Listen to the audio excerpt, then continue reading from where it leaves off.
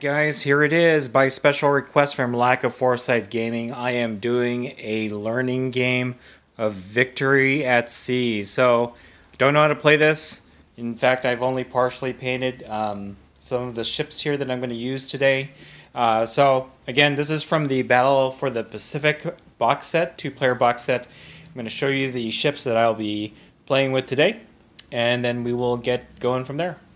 So first off, we have a Northampton class heavy cruiser that's partially painted. This is the USS Chicago, but we're going to just play it as a generic Northampton. And then we have the Portland class cruiser. This model is actually the Indianapolis, but we're going to play it as a generic Portland class cruiser. On the Japanese side, we have the Furutaka class cruiser. This is actually the Furutaka, but we are going to play it generic. And then we have a Fubuki class destroyer. So for the US side, that actually adds up to 270 points. And the Japanese side is 275. So that should be pretty even though the US side has the bigger ships. But we'll see how it goes. Again, this is my first time playing, so I'm going to flub a lot of the rules. If I miss something, go ahead and let me know in the comments below. Otherwise, enjoy this solo battle report for Victory at Sea, Battle for the Pacific. Alright guys, welcome to the first ever battle report for Victory at Sea on the channel. This is more of a learning battle report akin to what I did with Battletech. I will be playing solo today, so not only will I be playing the game on both sides, I will also be handling the filming and all that wonderful stuff. So it's going to be a little bit challenging. Have patience with me. I don't know the rules, so I'm going to be going off of what I'm reading in the book. We might go a little bit slower than normally. In fact, we might even make this a two-parter because I don't know how far I can get today with filming the learning portion of this game. But we'll do our best and see if we can power through and maybe get a quick game done. I'm only playing two ships on each side. Again, you saw in the intro that I have a Portland class and a Northampton heavy cruiser class on the US side, and I have a Furutaka class and a Fubuki Destroyer on the Japanese side. So right now we're going to roll off for initiative. Whoever wins initiative gets to place their ships second. So it's kind of like Battletech, where you will have more of a tactical overview. You see one of the ships come on, and I think it's a I go, you go in terms of placement. So if I'm wrong about that, let me know in the comments below. Let's roll off for initiative. So this is going to be the US side. US rolled a 7. I don't know if you guys can see that. And now the Japanese side. Japanese have rolled an 8, so the Japanese will be going second. Alright, so I've elected to have the Portland class cruiser move onto the board. It has a flank speed of 6. So basically you use the measuring tool that's right here. And you actually measure from the bridge of the ship, which is right here, and then move 2 inches up to 6 inches. But every 2 inches, you can make a 45-degree turn in any way. So we're going to go ahead and just move it straight onto the mat here. So this is 2 inches, if I'm getting this correct. 2 inches from the bridge. So that's the first 2 right there.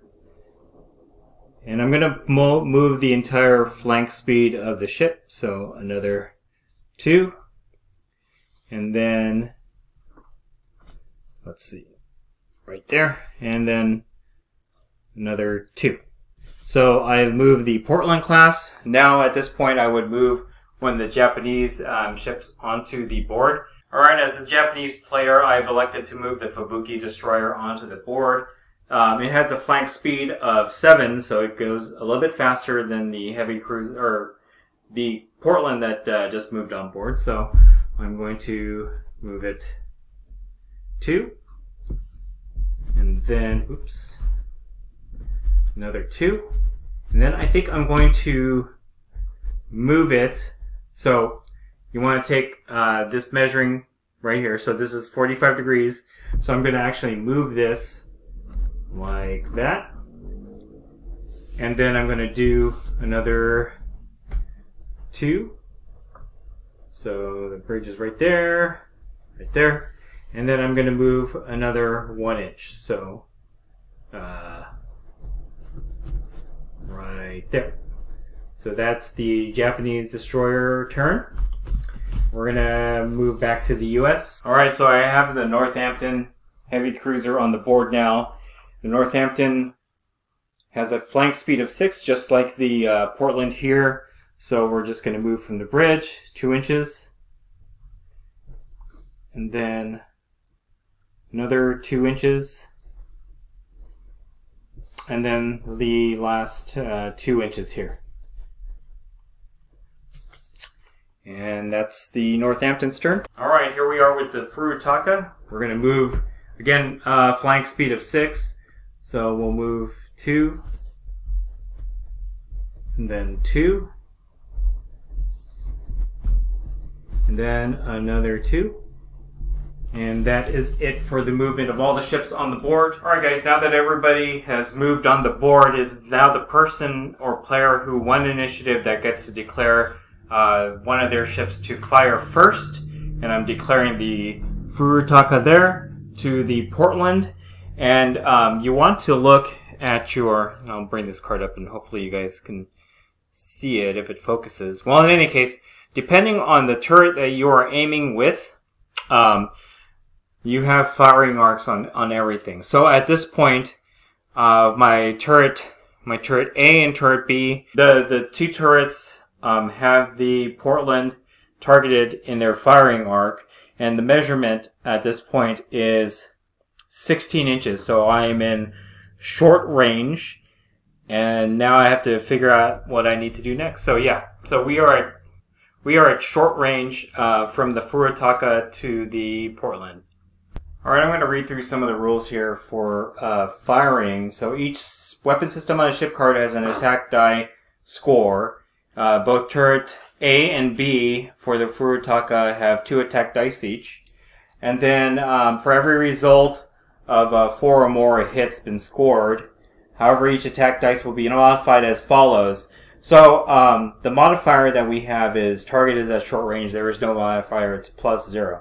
So what I'm going to do is I'm going to roll for both turrets, and every hit that's a 4, or every roll that's a 4 is going to be a hit. So right now I have 2 hits, and then once we've scored on the target, it's time to see what damage has been caused. Every weapon has a damage dice score listed. So for those 2 turrets, it's 1 each. Or 1 die. So this is the number of d6 rolled for every attack dice that's successful. Weapon systems AP, armor piercing scores out, then added or subtracted from each damage roll. So for the Furutaka, there is no AP for those shots. So really what I need to roll now is a d6 for every dice that was successful. And then that'll determine how much damage the Portland will take from the Furutaka. So I got 3 on one die, 3 on the other. So the Portland's actually going to take 6 damage. And what you do, and we'll see if we can get this to focus a little bit. You just move this slider down however many pips of damage it took. So in this case, 6. So from 9, we're down to 24 hit points on the Portland. So, alright, so to just make it easy, I'm going to have the Portland attack the Furutaka there. We both know, or we all know that it is 16 inches away, so that's short. So, alright, so I have 6 attack die. I'm going to roll and see if we can score 4 or more. There's no modifiers, obviously. So we actually have only 1 hit from the Portland to the Furutaka. And now we're going to find out how much damage it causes. So the Portland has only 1 attack die. So we're going to see how many hits the Furutaka is going to take. And it's going to be 2. So, alright. So we are down 2 hit points for the Furutaka. Alright guys, so I'm targeting the Fubuki to the Portland, but it is at about 19-20 inches from bridge to bridge, which puts it at the extreme range of the Fubuki Destroyer, which means I get a -2 modifier to my roll. So again, I need 4, but minus 2, so I need 6. I need to roll 6 in order to hit with the Destroyer's light guns. So we're going to go ahead and give that a shot. I need a 6. And I miss with a 2. So we're going to move on to the Northampton. The Northampton has 3 attack die each, and it's basically front arc. I'm going to target the Fubuki, and we're going to see, I think that since that's 20 inch, or 19 inch, but I'm going to count it as 20. So that is still within, I guess, short range. Guys, I don't know if it's like Battletech where if you are above like the specific range, then you would have to consider it long. So that's what I'm going to do. I'm going to consider it long, so that'll be a minus 2. So I'm going to need 6s to roll for hitting. If that's wrong, let me know in the comments below. So I need 6s, and I have 6 attack die. I am targeting the Fubuki from the Northampton with both the turret A and turret B. And I actually got 1 6. So that's a hit. Alright, so now we're going to see how much damage it causes. And the Northampton has 1 damage die. And now remember, keep in mind, destroyers, very tiny ships compared to the other cruisers that are on the board. So it might not last long. I think the Fubuki only has 9 hit points here. So let's see what we get. Wow. So, the Northampton caused 5 points of damage to the Fubuki. That's quite a lot. That's over half. So, we are down to 4 hit points with the Fubuki. This is going to be harsh. The Fubuki will probably get destroyed if it takes another hit like that. Alright. So now, we are pretty much at the end of our first turn here. This is usually the time you do damage control and other functions are performed. Nothing to clean up. There weren't any crits. So we're just going to move on from the end phase and go to turn 2. Alright guys, so we are at turn 2. I'm going to roll initiative for the US. That's 0 or 10. That's a 10. And then for the Japanese, it's a 7. So the US will be moving first. I'm going to go ahead and measure some distances here and figure out what I'm going to do next. Alright, so the US has gained initiative. Actually, that means that the Japanese get to move first. So what I'm going to do is, I think I'm going to move the Fubuki forward. I really want the Fubuki to do something before it gets taken out of the game. Alright, so I have the Fubuki set up. We're going to move. We're going to do the first movement of 2 from the bridge. So that's 1. And then the second movement right there. And then I believe I'm going to make another turn. Actually, you know what? I'm just going to steam forward because I really want my light gun to be able to hit the Northampton here, even if it doesn't cause too much damage. So we'll move 1 time, or another 2, and then we're going to move 1. So I'm a lot closer now to both the Portland and the Northampton. Alright, so the Northampton is actually going to elect to move first. I want, as the Northampton's captain, to take out the Fubuki. So we're going to move up. That's 2. And then 2. And then we're going to turn so that all the turrets are going to be able to shoot at the Fubuki. So like that. And then we're going to do another 2 movement. So right there. Alright guys, here we go. This is the Furutaka lined up to move. So we're going to do the first movement here. Like that. Oops. Going too far. And then like that. And then I'm actually going to turn to right there. And then I'm going to move another 2. Let me just make sure. Yep, so like that. Alright, so I have more turrets. I have more turrets that can aim at the Portland. Now I'm going to set up the Portland to move. If you hear coughing in the background, that's my daughter. She's sick right now. Alright, so here is the Portland. Alright, we're going to do the first of the 2 or 6 move it. So, here.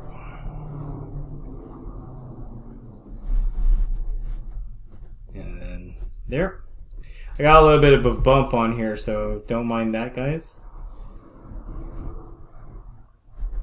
And now, there. So now the Portland and the Furutaka are pretty much side to side. We have the Northampton that's going to take aim at the Fubuki. Now we're going to see if one of these ships gets taken out. So let's see. We'll go Northampton to Fubuki first. I'm going to check firing arcs. So yeah, it looks like turret A, B, and X have the Fubuki in its firing arc, so that's going to be 9 shots from those 3 turrets. And let me just measure to see how far we're. I mean, I'm pretty sure that we are at close range from the bridge. Okay, so it's a little bit further than point blank. So we're actually about 9 inches. 9 inches. So we are at short range.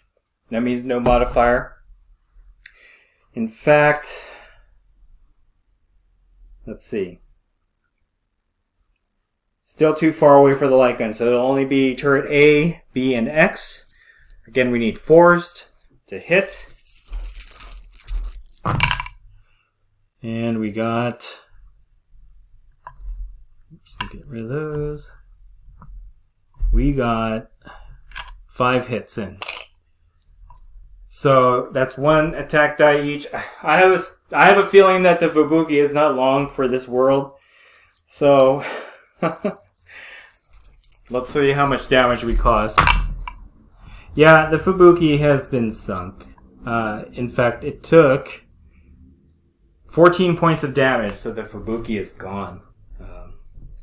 Probably shouldn't have charged in the Fubuki. I was hoping to win initiative with the Japanese in order to launch some torpedoes with the Fubuki, but yeah. Nope, that's it for that ship. I wish I had a marker. So I'm just going to turn it on its side there. And now I guess it's up to the Furutaka to do some damage. Got to see if maybe I turn too far. No, I can hit with turrets A, B, and X. And actually, possibly with the light guns. So, you know, I'm just going to fire with turrets A, B, and X. So that is 6. No modifier. In fact, hold on. Let's measure this out, if I'm in point blank range or not. So we are at 7. I am within point blank range. So with point blank, let's see what we have here. I get a +1 modifier. So I need 4 ups, and then I'll have a +1. So didn't really help. I still only hit with 2.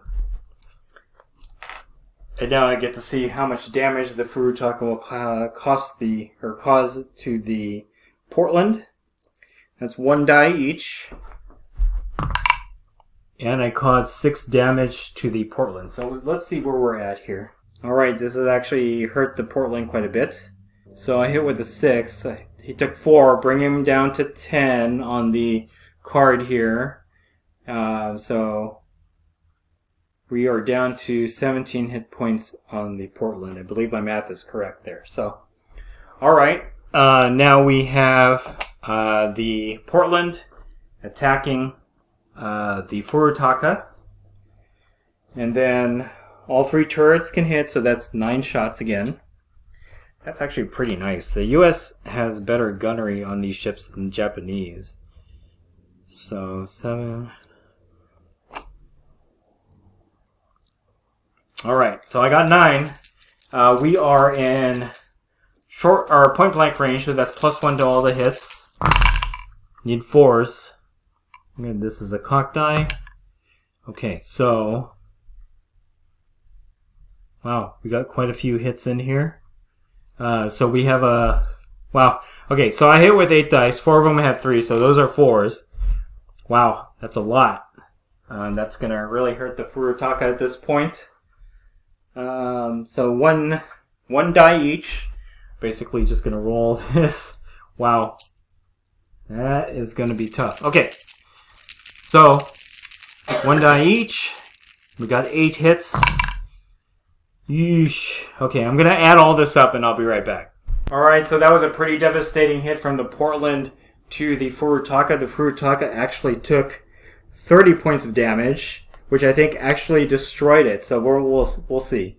Yeah, you know what? That's game, guys. Furutaka was taken out with 30 points of damage. I think that's right. It's one damage per die per hit, I guess, right? If that's wrong, let me know. Again, this is my first time playing. This is a very short and bloody game. U.S. victory. The Furutaka been blown to bits, and so is the Fubuki. So, anyway, guys, that is my first game of Victory at Sea. I'm sure I made a lot of mistakes. You guys who are more expert at this game, please let me know what I missed. In the next learning game, I'll probably play more ships here and see if we can get some of the advanced rules going here. Torpedoes, other stuff that would be indicative of a more heavy gameplay. I think having more ships. So the distinct disadvantage of the Japanese is that their ships are more expensive than the U.S. And then the distinct advantage of the U.S. is that they are inexpensive and pack a lot of firepower, which is nice. Having 3 die per turret, that's pretty devastating. So, alright guys, that is it. If you like this video, go ahead and click like. If you haven't subscribed to the channel, I'd appreciate it if you would. Click the bell notification icon to get notified of all new battle reports for Victory at Sea coming out of the channel. And then click the link in the description below to join our Discord server. That's the best way I can personally interact with you and chit-chat you about Victory at Sea and any other game that we cover on the channel. So that's it. Thanks for watching. Stay tuned for more Victory at Sea battle reports from Wargaming Noob Historical.